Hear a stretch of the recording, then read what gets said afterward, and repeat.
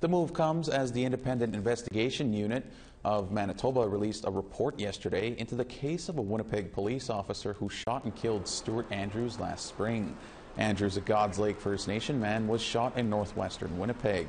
The report says there are no grounds to justify any charges against S.O. for his use of lethal force. Now, S.O. in the report is the officer who was not named. MKO Grand Chief Garrison Settee says the IIU needs more Indigenous involvement and oversight.